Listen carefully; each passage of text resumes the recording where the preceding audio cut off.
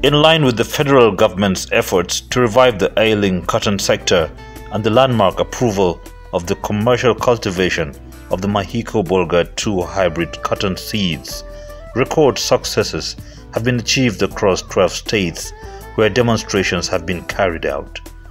Experts like Dr. Rose Gidado, country coordinator of the Open Forum for Agricultural Biotechnology, say the adoption of Mahiko Bolga 2 hybrid seeds has the potential to bring in the much needed cotton revolution in the country.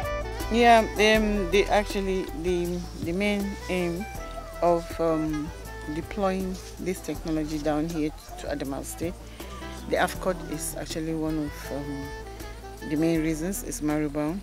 And why is it marrow-bound? Is because of lack of quality raw materials. You know, these seeds, they give you good cotton balls and then good lint, you know, quality, fiber strength, and all those things, all those parameters, they meet them. And so that's why we brought it here. We brought it so that AFCOT will be revamped. It's in the plan of our, you know, partner, that's Mahiko Nigeria Limited. It's actually in the plan to revive the AFCOT. But before that, I know that this year, I've seen it myself, the farms, they're really looking very great with high vigor, you know, productivity. So, I mean, one plant can give you 200 balls, 100 balls. This can only happen around here. And so Adamawa is actually a very good, it's a very strategic place to really do this.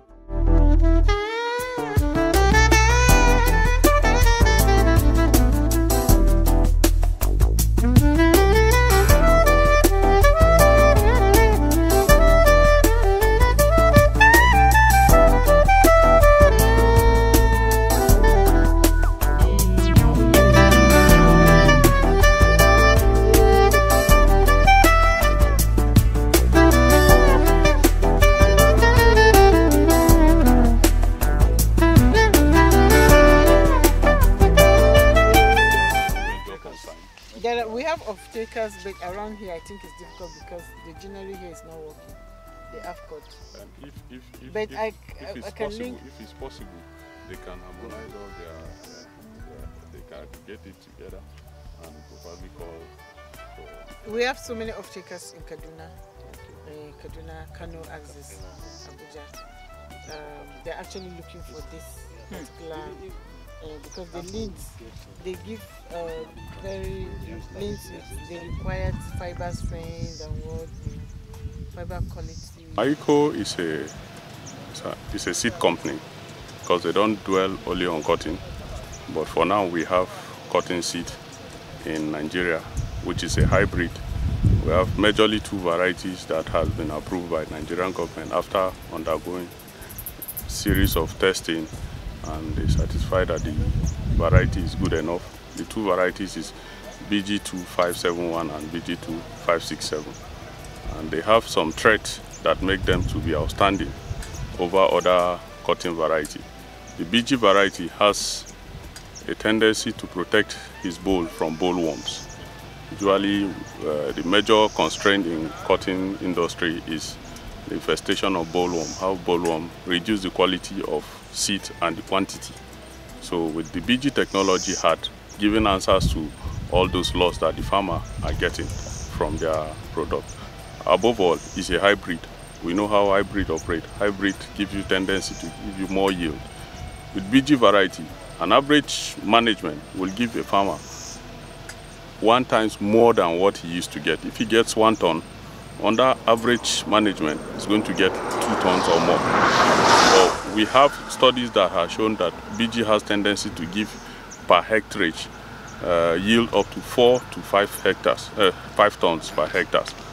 It depends on your management. If you want more, you improve this. It has tendency to exceed the average yield. Observation so far, because from the time we tested it, the first time we tried it, we observed that it's outstanding. It has different traits that have overseen what we used to know. And all they said about the cotton variety, we've seen it literally on the ground. And it resists pests.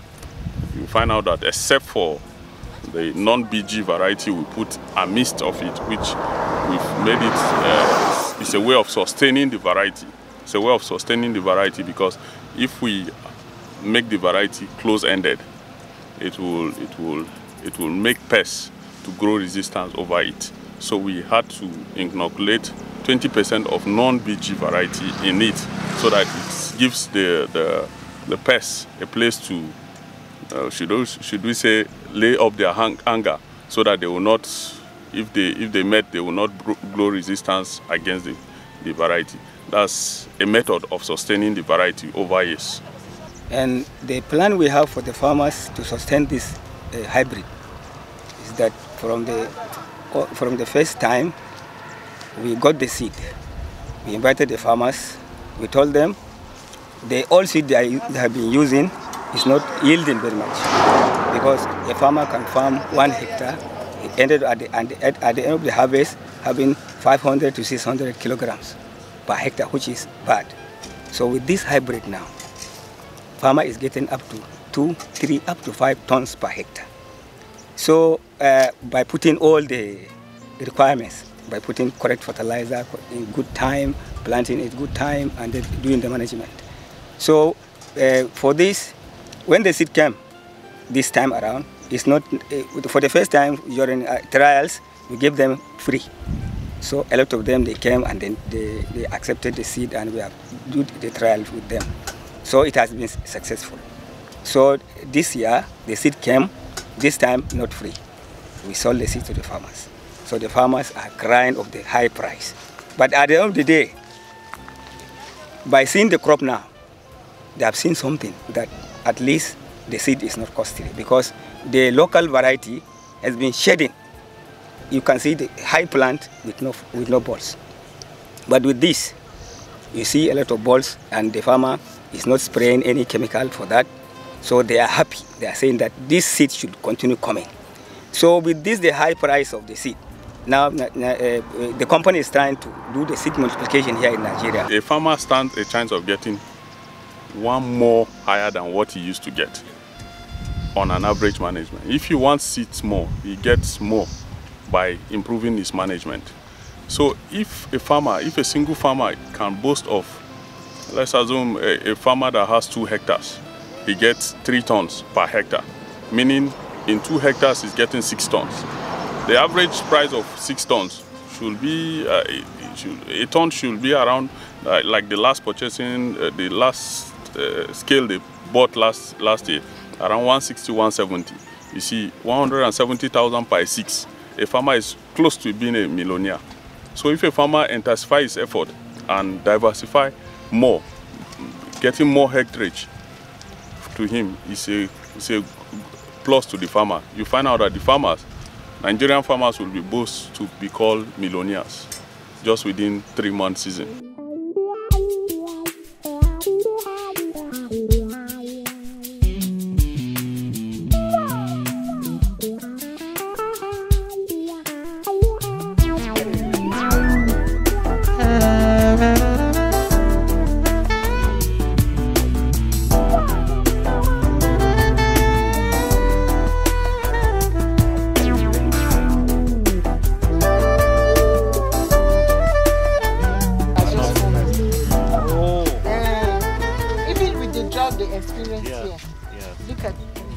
As soon as the rain started, it picked up.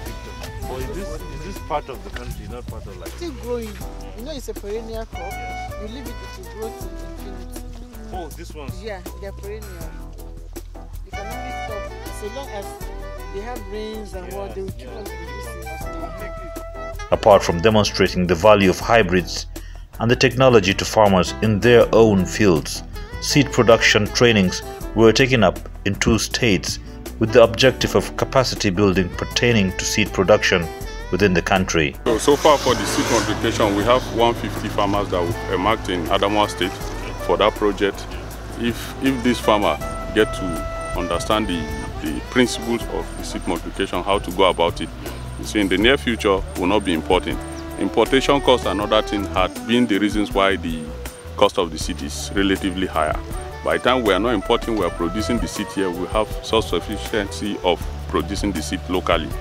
By so doing, the price will be relatively moderate for every farmer.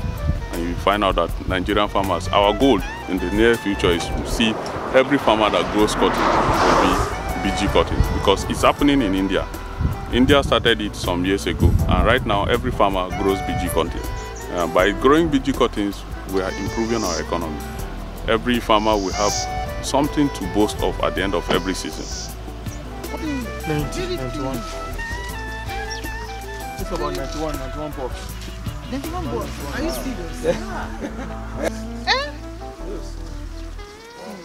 We're not, this is where it is. No, we need to push this thing. You know, Ravi, this is where it is. Ravi has been telling me, he said, Rose, you need to come to, you need to go to Gulu. Go to Adamawa. The Adamawa gives them the best. What? In the country. Okay. Adamawa Casino. Yes, Casino.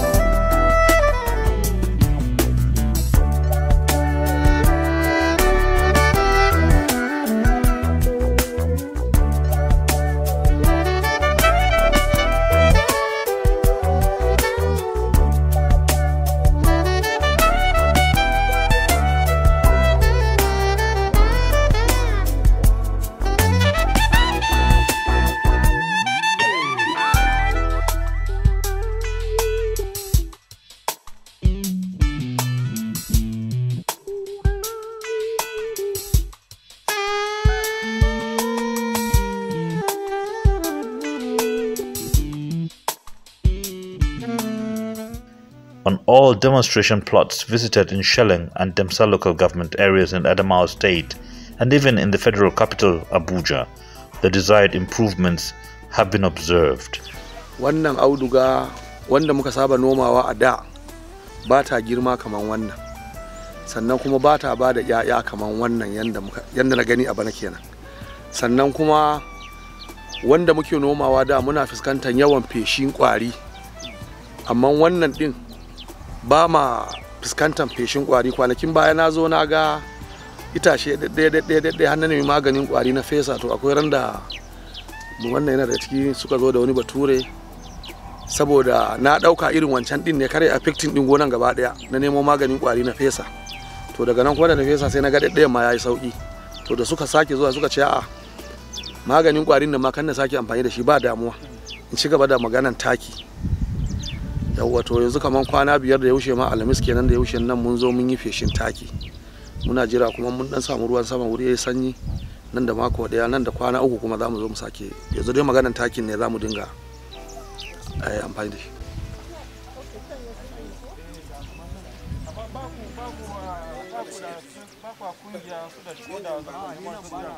Experience a lot of drought, so you see them dwarf. But you see balls.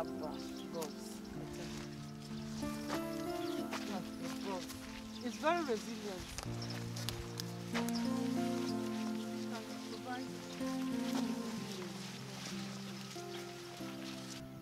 With the textile industry still moribund, the off-takers for the cotton when harvested casts a gloom for the farmer, but Dr. Rose Gidado says plans are underway to ensure the farmer does not regret the bumper harvest. But for now, I listen to them when they complain about off-takers and what. That is the main problem around here. I think I've even had it before. Today is the second time I'm hearing. And so we have started making arrangements to link them up with off-takers in Kaduna. You know, in Kaduna to Kanu axis, they have so many other textile industries.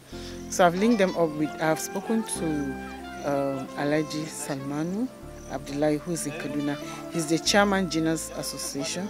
He's also one of the off-takers, but there are many. So already he says they should form a group, they should come together, and they should send him a contact person that will be liaising. As soon as they have it, I mean, they should be guaranteed of that. I think that has been put in place, and it will get better by each year. Next year it will be better before the AFCOT here is revamped.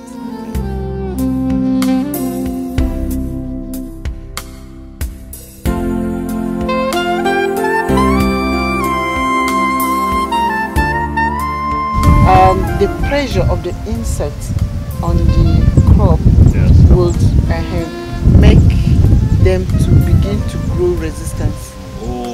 To come and attack. They want to attack, but it won't go well with them. Do you understand? Yes, after a while they become resistant. And then they after a while, you know, they have to survive. Exactly. And once they grow that resistance, it's too bad. It's too bad for us. So that's why there is refugia. We call this refugia. You have to put the non-transgenic components in it. Some people, what they do is they don't mix the seeds. They plant the non-transgenic round.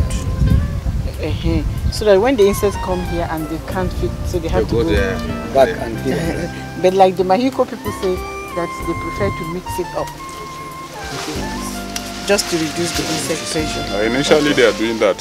So it's planting by the border, but the farmers will just throw away that one and plant this one. If they give the farmers the other one that to plant, they will throw it away. So the only thing is to mix it inside the seed. Yeah, when it's there, mix it, and there is no way they can know. There's no way they can know. So you do it 20%.